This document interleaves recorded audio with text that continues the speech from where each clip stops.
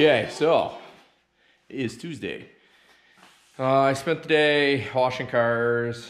Spent a lot of the day up in my office yesterday. So I think my plan is I'm gonna move my GTI out. I'm gonna start working on the Subaru. I printed off a cut sheet this morning of all the underhood dimensions for the Subaru. I'm just gonna make a couple measurements, and I'll probably show all that on a video.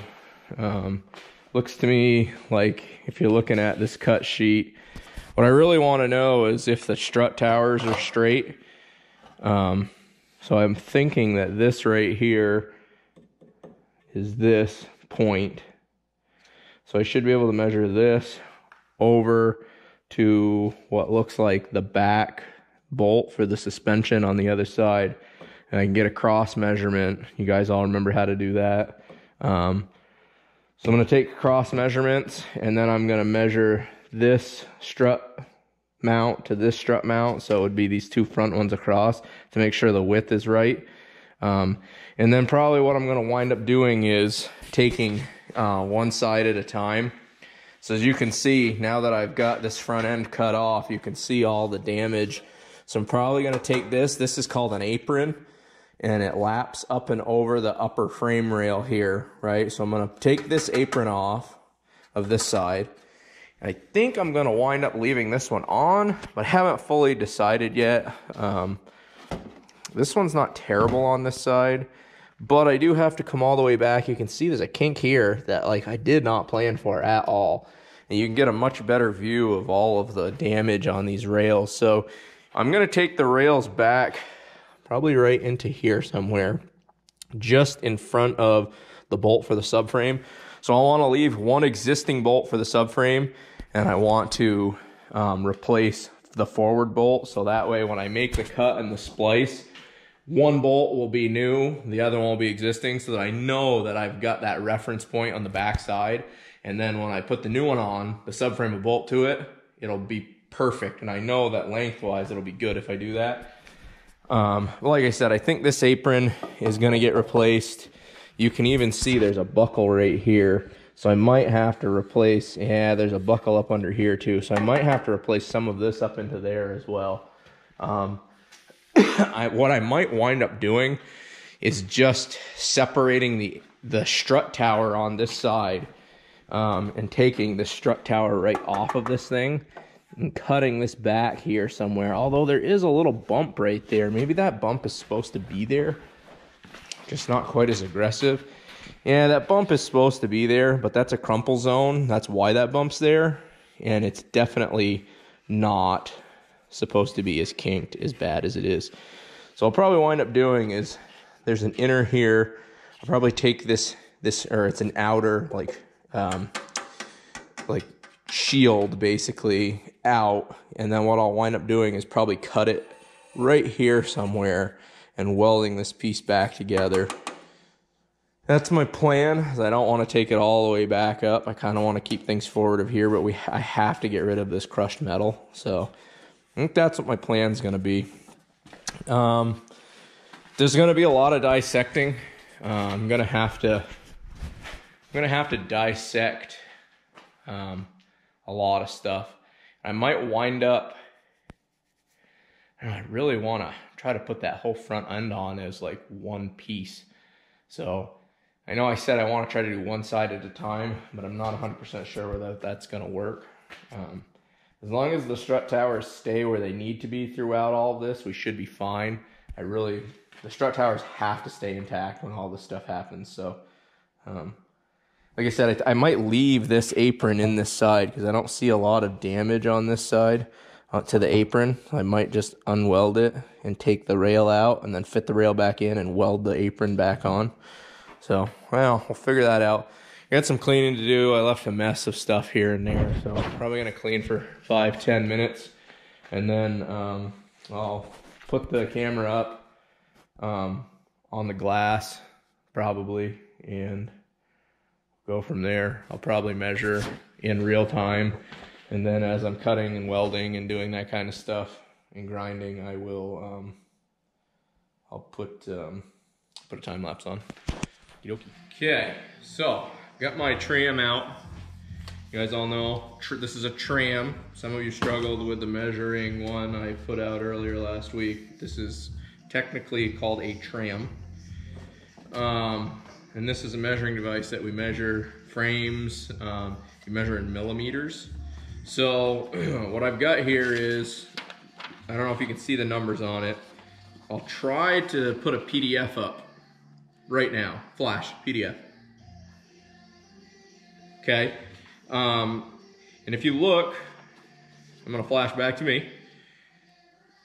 In this top corner, which should be right here where the fender mounts, okay, to this point here, which is the upper strut mount, is 1190, okay? So we're gonna set the tram up for 1190 millimeters. You guys all remember how to do that? If you can see the numbers on my tram. So right there is where we need to be. I'm gonna lock it in. 1190, okay? I'm gonna lock them all in, and then remember, the most important part of this is making sure that things are balanced, right? So I'm probably gonna have to bring this side down. It's gonna be there. Ooh, that ain't right. This one. Either.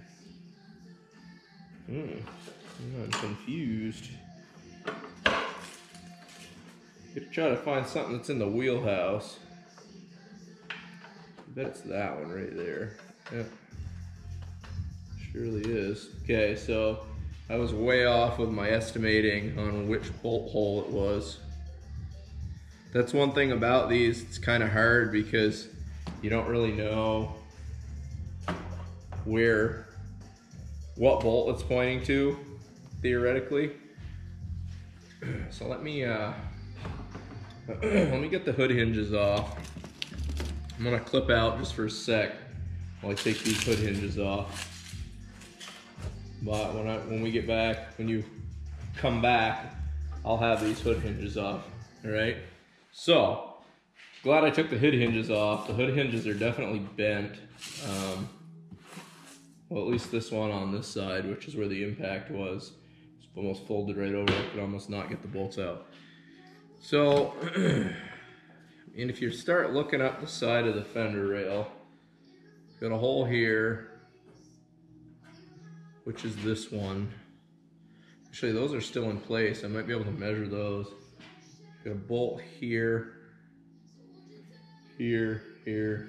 So I think it's supposed to be this one. Yeah, which is, that one right there is about dead on, right where it needs to be. I think, I'll do a cross measurement here.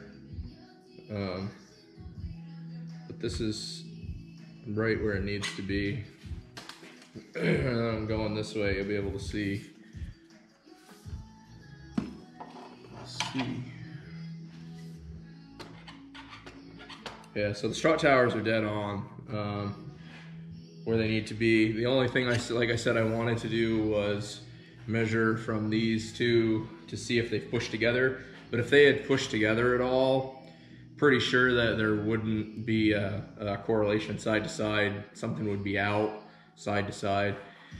But so the crossways is right here, and it looks to be 1158. So it's a little bit shorter than what we have on there right now. Just loosen it up. 1158 right there.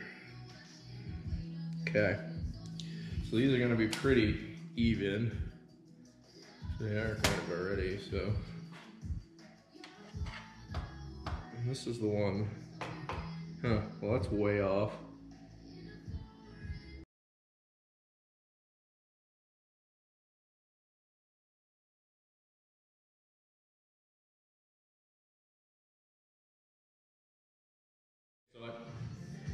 I put this on and I've got a much longer video. I kind of cut this off at my cross measurements. I measured this cross one across here and the number is wrong on here.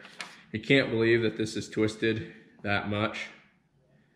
I think the number's just wrong. So I'm gonna go with that. I'm gonna put this all away and I'm gonna start dissecting stuff here.